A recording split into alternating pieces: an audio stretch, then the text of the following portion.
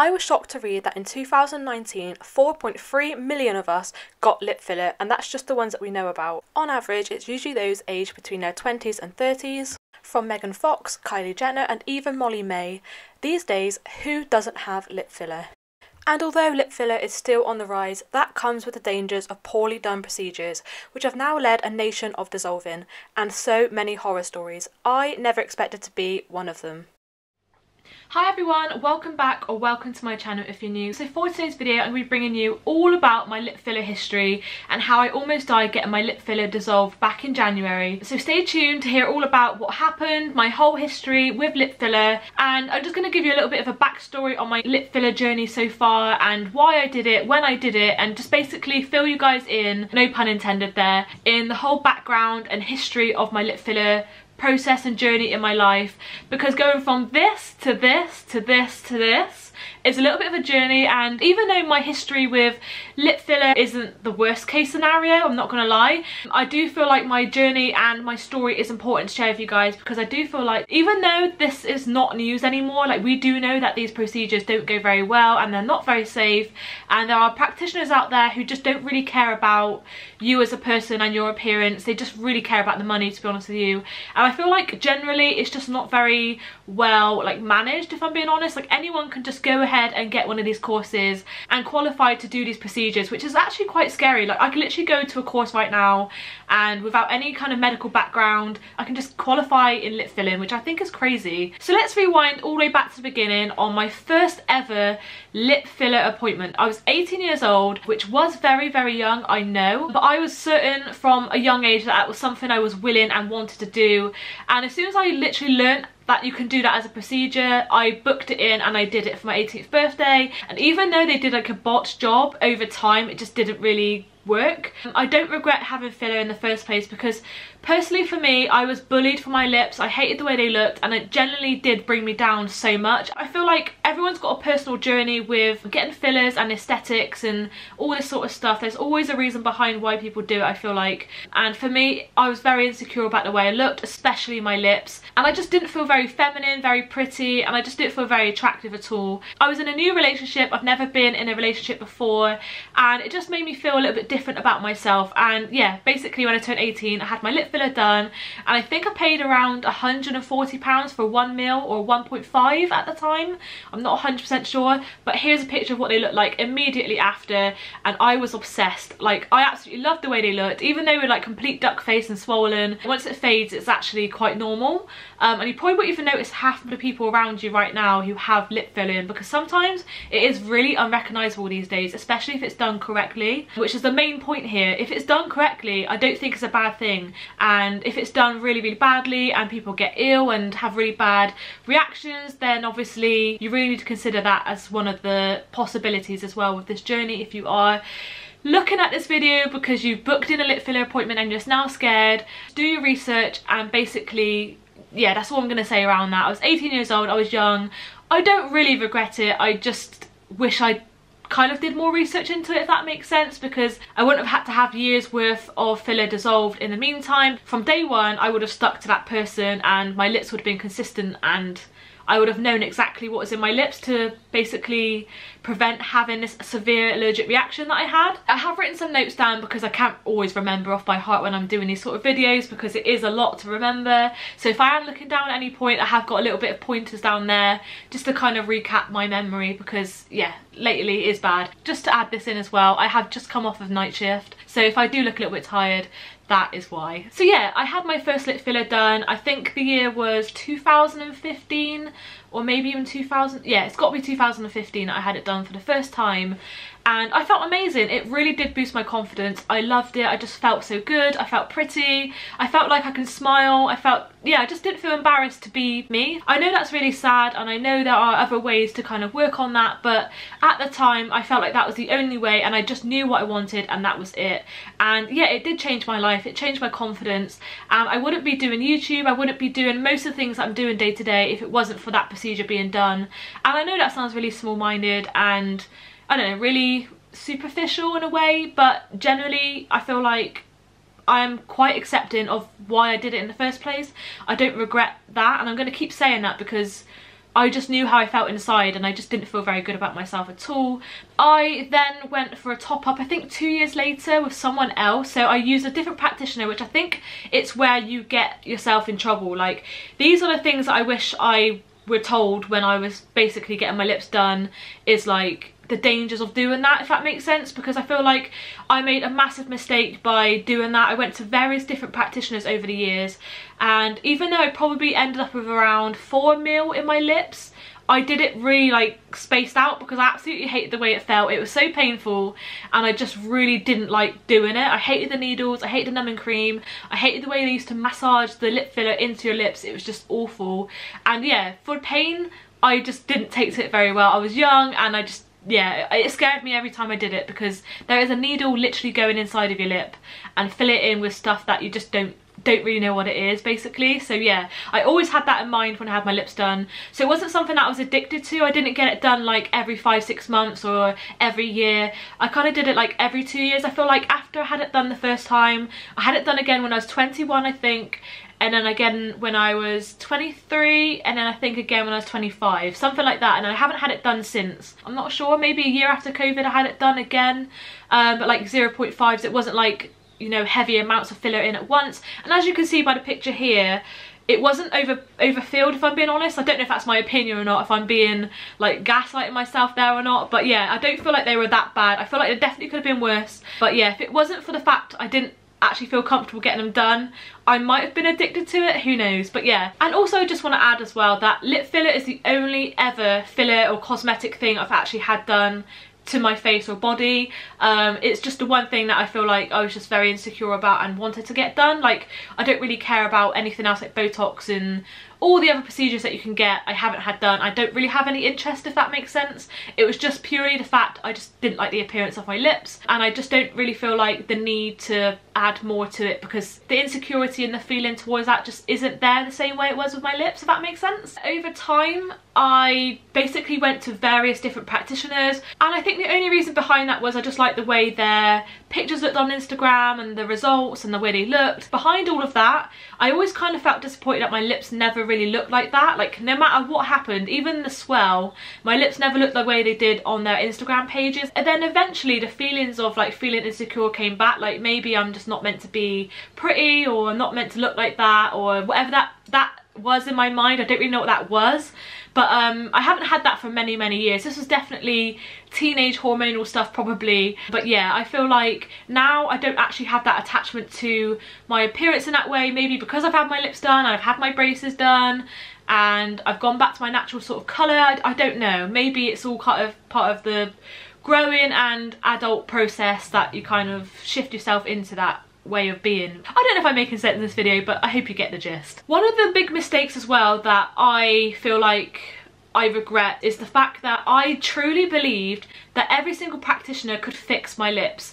Now, when I had my lips done for the first time back in 2015, the lady who did my lips was not the best. She never had a website. I found her in a doctor's surgery, and yeah, long story short, my lips started to kind of sag a little bit here after the 2 years, and it probably was natural migration or she filled them incorrectly, but yeah, they started to sag a little bit, and I wasn't that upset about it, but I knew it was happening, and I didn't really know what it was either, because I just didn't really understand the pros and cons of getting filler, because no one talked about it, no one told you. So when I went to my second appointment, I basically asked her to kind of like fix it, and they told me that they could do it with filler, which now I know, many years ahead, that that's not a thing. Like, you just cannot fix filler with filler.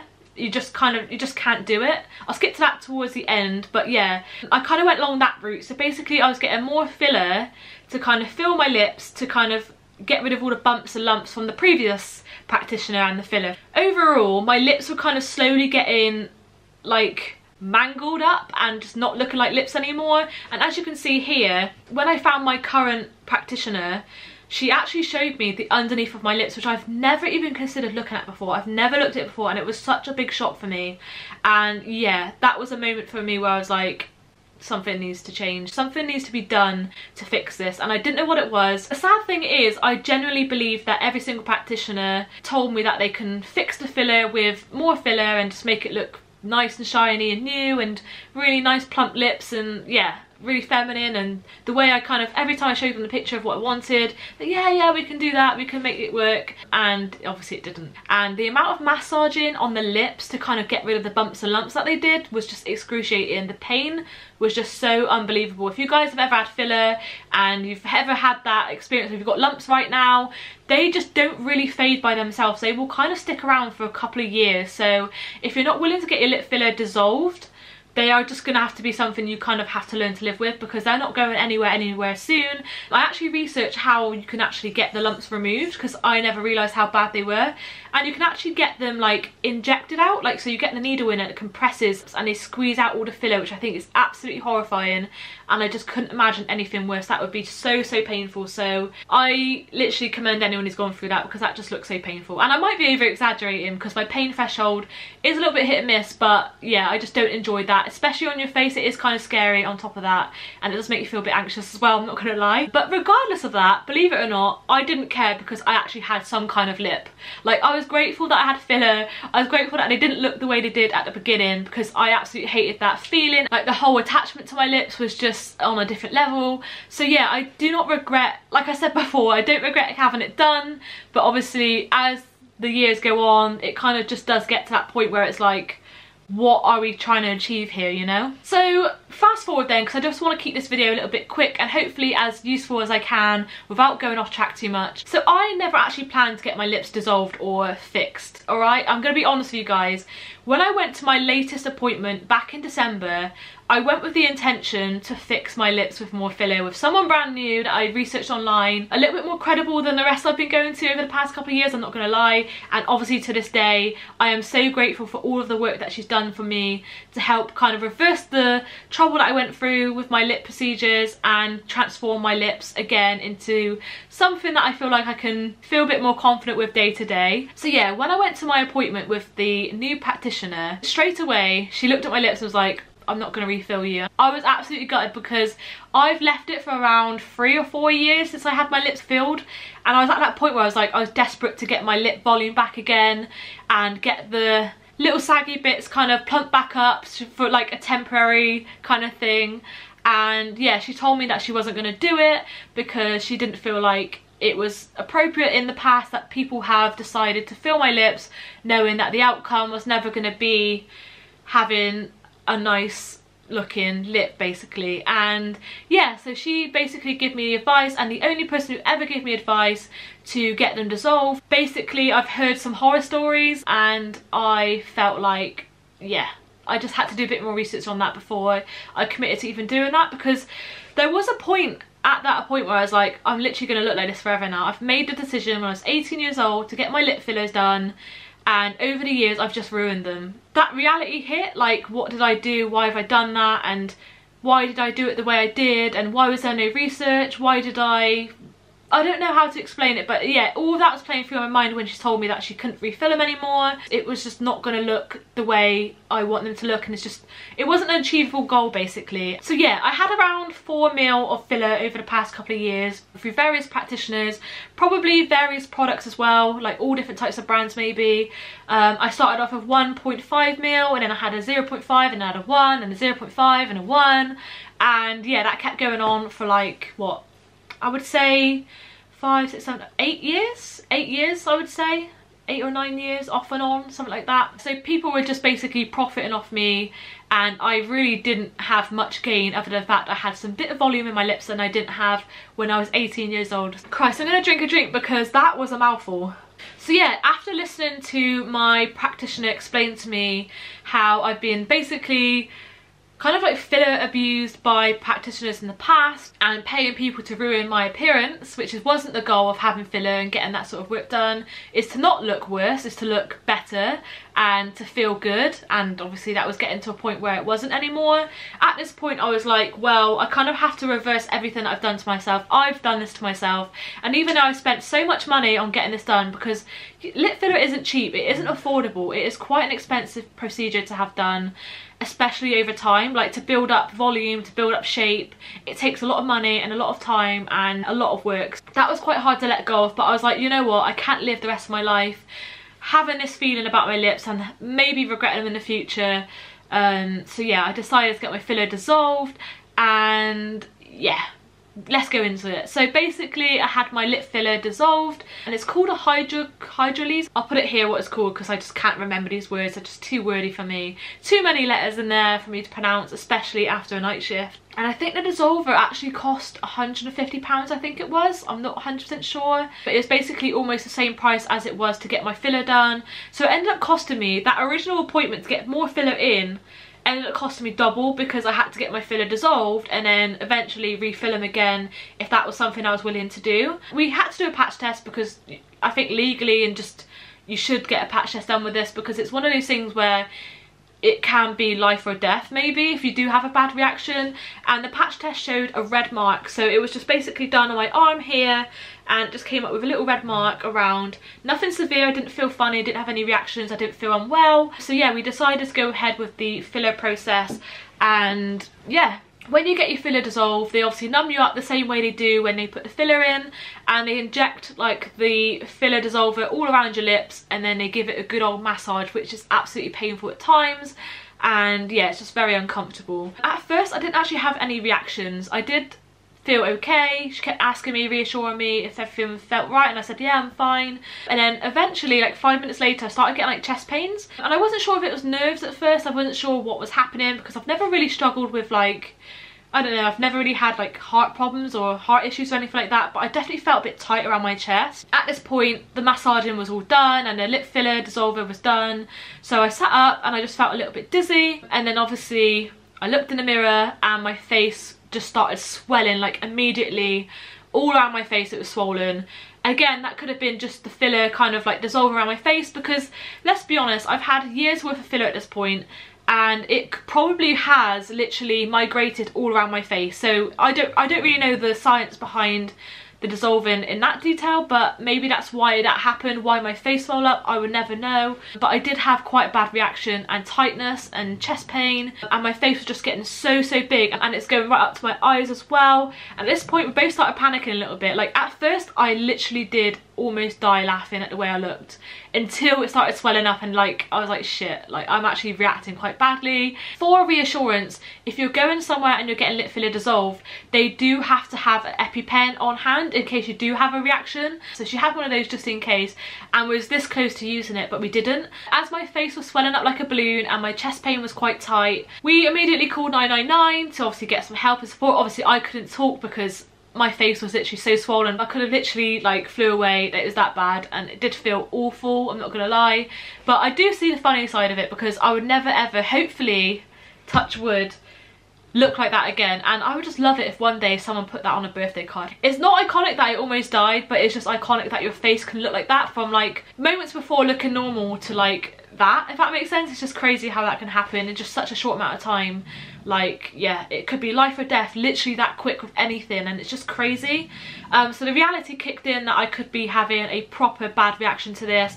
We called 999 and they basically told me that I needed to go to the hospital. They wasn't going to come and collect me in an ambulance, probably because my symptoms weren't that bad. But at that point I was quite scared because I was stuck in the middle of town. I didn't have any car or vehicle or anyone who would get me there.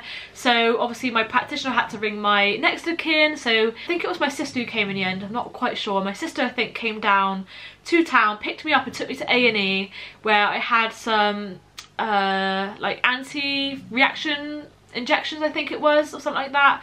But yeah, it was a bit of a crazy, scary story. So basically I could have had an anaphylactic shock if it got any worse, or if, yeah, so it could have been that bad where I could have gone and had a seizure or something like worse like that. I'm not really sure what the really bad effects would have been, but luckily for me it was literally just swelling all over, a few palpitations and tightness around my chest, which luckily didn't develop into anything worse, because that would have just been so scary, and I think for my family would have been just, yeah, awful for me to go through, all because of my appearance and the way I looked and just having filler. Like I feel like they would have had a massive grudge towards me if something happened because of it. So yeah, I'm so grateful that obviously nothing really badly actually did happen in the end, but the reaction was bad enough to basically end up in A&E. So do be aware of that as a basically a warning. Like if you are going to go and get fillers done, make sure you're putting the right research in, because this is your face that you're gonna have to put up with for the rest of your life if it goes wrong. And obviously there are side effects to getting it reversed as well, so just be aware that if you do get it done, there could be a chance that you might have to get it undone in the future, because we just don't really know, like, there's not enough research behind filler in general, to be honest with you, and just in terms of like how it can affect you long term. I do believe I was allergic to dissolver, mainly because I had so many different variants of filler in my lips. I haven't had a consistent amount of product. It's been like all sorts of different stuff going inside there.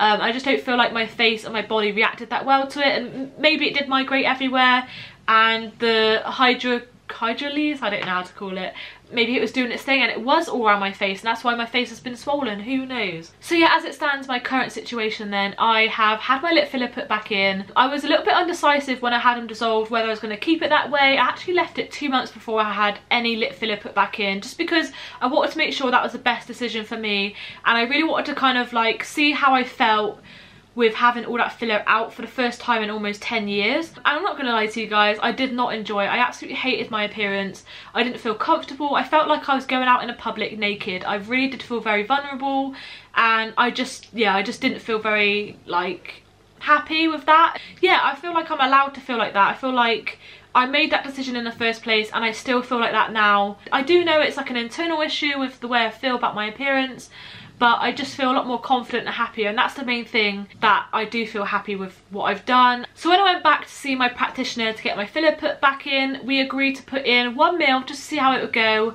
and see if there was any muscle memory from my filler before. It didn't really swell that much. It kind of just looked a little bit natural, like to a point where you probably would not even know I had filler in at all. It was that kind of like unnoticeable, if I'm being honest with you. And again, I thought I'd sit on that for a little bit, see how I felt. And yeah, I had another meal put back in the beginning of July, I think it was. So I've currently got 2 mil of lip filler in right now, and I've also got a lip flip which I had done about a month ago, around the end of August, and that was basically to help reduce like a gummy smile. So as you can see, when I smile, it's kind of like covers up my gummy smile, I guess. So yeah, I don't really know how to word that, but yeah, so that is my current filler process and my current kind of lip journey right now. And I do feel like, following my experience with having multiple different practitioners and the horror story of almost dying or having a bad reaction to the filler dissolver, I definitely won't be jumping around to different practitioners in the future.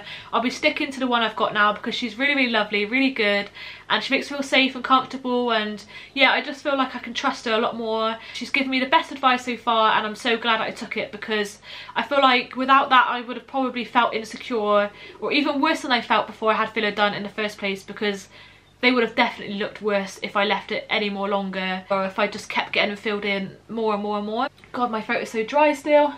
I do feel really, really happy with the way my lips look right now. I feel like they're the best they've ever looked since I've ever had lip filler done. They feel more natural. I love the shape. I love the way they look when I smile.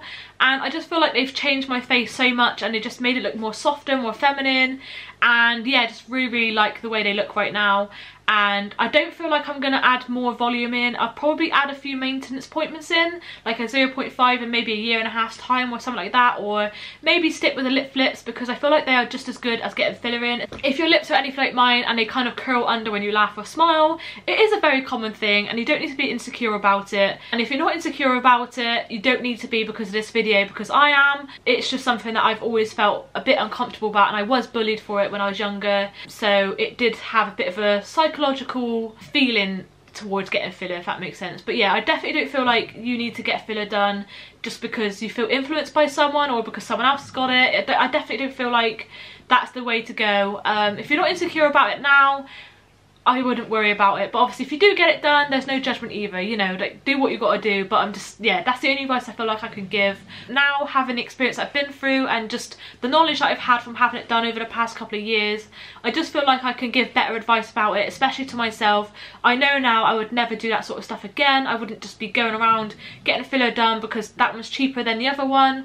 Yeah, I definitely will be sticking to my practitioner now. So yeah, if you have any questions about my lip filler and anything that you feel like you have I haven't actually answered in this video. Let me know in the comment section down below and I will get back to you guys on that, because I do feel like this is such an important topic and it's not spoken about enough, or people are a bit ashamed of it and just don't really speak very honestly and openly about it. But I am quite an honest and open person. If things like this are going to help people, then I feel very happy to be able to speak about it, if that makes sense. So yeah, I hope you guys have found this video useful, and if you are getting filler dissolved, then definitely get your patch test done. Make sure they do have the EpiPen on hand. If you're going to take anything away from this video, then definitely research your practitioner, read all the reviews, the good, the bad, the ugly, look at the before and after photos. So yeah, that is my horror story on getting my lip filler dissolved and my whole lip filler background and everything like that. Hope I kept on topic for you guys, and like I said, hit me up with any questions, comments, or anything you want to know in the comment section down below, and I will get back to you guys on that. As always, thanks again for watching, and I'll see you in the next video.